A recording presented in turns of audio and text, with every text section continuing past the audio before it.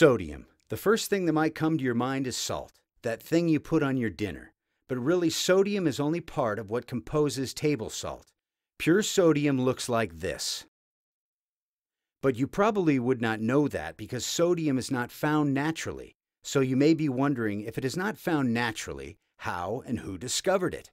Well, before 1807, sodium was actually mistaken for another alkali metal, potassium, until Sir Humphrey Davy isolated it and made the distinction.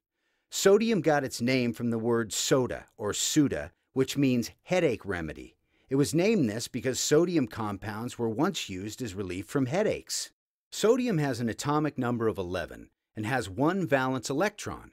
Since it has one valence electron, it is highly reactive to halogens. The most common bond that we see is table salt. It is sodium giving the halogen chlorine its valence electron.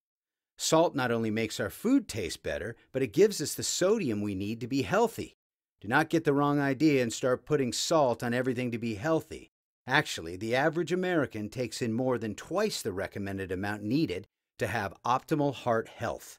The average sodium content in an adult body is only 0.14%. Not only can sodium be found in our food and in our bodies, but it is in the ocean and even the Earth's crust. So now that we know that sodium is in the ocean, what if I told you that sodium reacts with water like this?